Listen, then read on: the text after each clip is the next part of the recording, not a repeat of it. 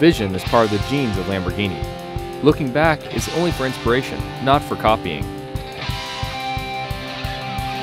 While looking for ways to create new styles, Lamborghini staff must align themselves with the company's strategy while still experiencing other cars. It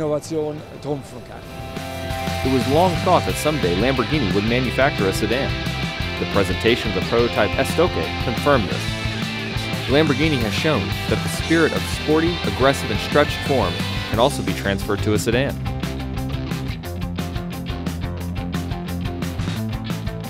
Apparently, the market is not as interested. What has been achieved with the Estoque will be done again with an SUV that has all the style of Lamborghini. And the best part is that Lamborghini will actually manufacture it. No longer a concept, the Urus will come true.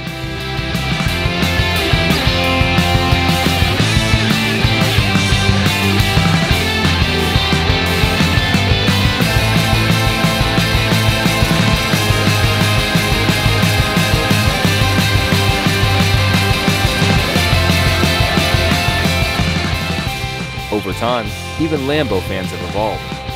This is something that only Lamborghini does, produce the most exclusive cars based on prototypes for its most exclusive customers or collectors. The Veneno, 750 horsepower, 0 to 100 in 3.8 seconds, top speed 355 kilometers per hour.